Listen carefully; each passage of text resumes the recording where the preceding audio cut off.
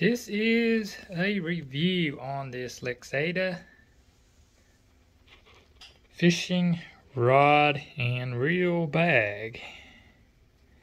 I got the 150 centimeter bag, and I actually got this bag to carry 4 fishing poles.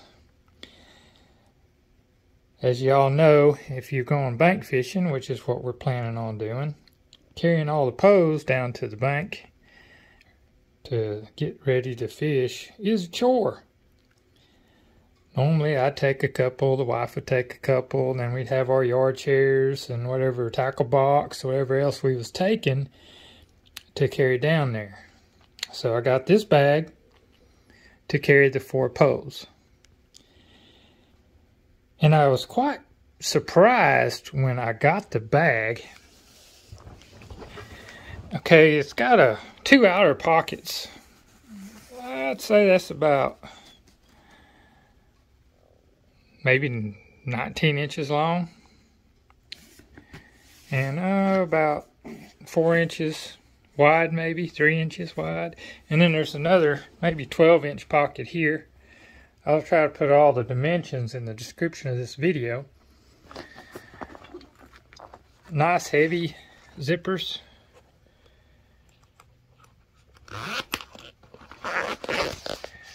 Big enough you can put some bait or hooks, bobbers. We're going bank fishing for catfish, and this is what I got this bag for, really. And I should be able to put almost all of the stuff I use to catch catfish in these 2 pockets, so I don't have to take a tackle box with me if I don't want to. I should be able to put all that gear in here. But like I was saying, this is a 3-compartment bag, and I thought, well, I should be able to get my 4 poles in there no problem. Well, I actually have 6 poles, and 2 of them are big catfish poles. So I was really pleased with that. There's 2 heavy handles, and they wrap all the way around to the seam of the bag. It has a nice long strap that you could put across your shoulders. Carry this on your back. It's got double zipper handles on each zipper.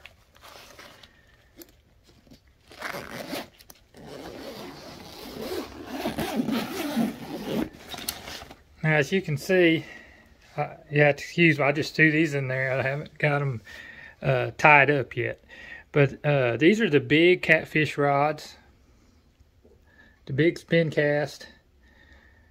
So, you know, you do have to break your handle down, but I've got 2 fishing poles in each pocket.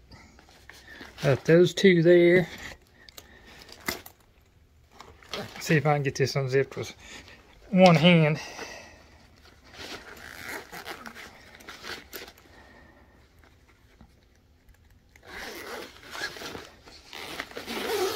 It seems to zip pretty good. Now I've got 2 more medium-sized rods in this pocket, and I do break them down and put them in there, but there's room lengthways in this 150 centimeter bag that you can push one up so that the reels aren't in the same location. Let's see if I can get this 3rd. Let me stop this camera real quick. Okay, I've got this 3rd pocket unzipped, and I've got my 2 lighter weight reels and rods in the center pocket here. So, as you can see, there's 2, 4, and 6. When it's just me, I'll only take 3. But when it's me and the wife, I'll take all 4 of these. What we're planning on doing soon is catfishing, so we're going to throw those out on bottom. possibly throw these two out on bottom. And then we'll use, no, I'm sorry, we'll be throwing these two out on bottom. And then we'll be casting bait, spin baits and stuff with those if we so decide to. So yeah, really good bag for the price, I think. I'm happy with what I'm seeing. Time will tell as we use it. But it makes it so much easier to keep up with your fishing gear, and those won't be jiggling around, getting all tangled up with each other. They're protected out of the weather, so I'm pretty happy with this idea. And I just thought I would share real quick with y'all in case y'all were looking for one, because I was actually thinking about making a fishing pole holder to mount to my roof rack on my Jeep to haul fishing poles. And to haul this many rod and reels in one of those PVC pipes, shoot, it had to be a huge pipe to get all them in there. And this just makes more sense. And it's not going to take up a whole lot of space inside the Jeep. And they'll be locked up and safe. So yeah, fishing rod and reel bag to carry down to the bank. And to even just store them in. Keep the dust off of them when they're in storage. I think this is a really good idea, y'all. And I guess I may be late to the game because I know these bags have been around forever. But this is the first time I've thought about getting one. And man, why didn't I get one way sooner? But that's it for this video. I just wanted to show this bag. I'll put some of the information in the description in case you want to check them out. And, you know, stay tuned to the channel. And we'll let you know how this bag works out over use as we use it. And keep your eye open for some camping, fishing videos to be added to the channel soon. And we're going to go try some of this out probably this weekend. Not sure how well we will do, but we're going to get out of the house and have fun.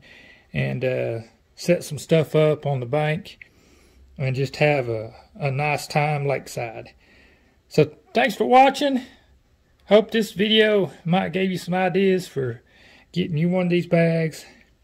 And hope you can get outside and have an adventure yourself. Don't forget to hit that subscribe button. This is Tim with Outdoors for Adventure.